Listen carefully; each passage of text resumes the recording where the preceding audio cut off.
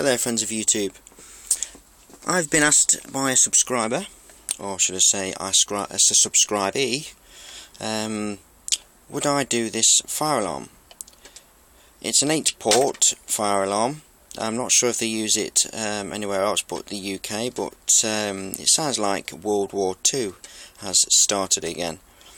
It's very, very, very loud. It's 240 volts.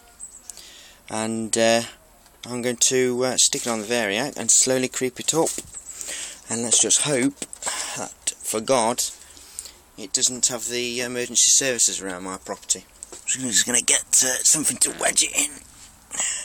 Do you know, I have got that much stuff in my shed. I promise you.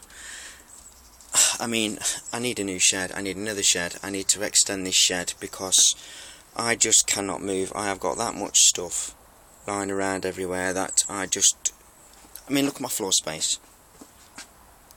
A 3-foot square floor space, and I've got everything all around me. I mean, it's not really working conditions, is it? So, just to change the subject from the video of this fire alarm, I'm going to get another shed like this, and I'm going to stick it on the end, just there, and then I'm going to cut a hole like that, and then be able to walk straight through into another shed. And then I'm going to have this as my, basically where I put all my stuff as you know, on my shelves and that. And then on my new shed I'm going to have this workbench, and it's going to be all nice and neat and tidy, perfect for doing my electrical stuff, high voltage, Tesla coils, God knows what, and making videos for you guys. So anyway, that's something else. Sorry to go off the subject, but it just dawned on me that I really do need another shed. Anyway, let's get back to the action. Right then, so 8-port fire alarm, 240 volts on the Variac, gonna be fucking loud.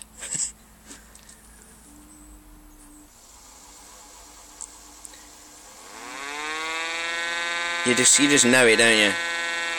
You just really know how loud this is gonna be.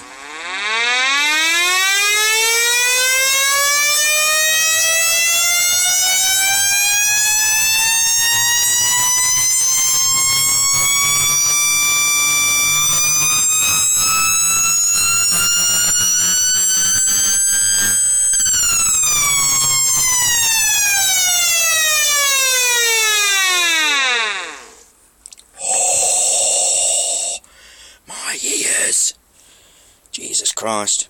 Well, I hope you enjoyed that.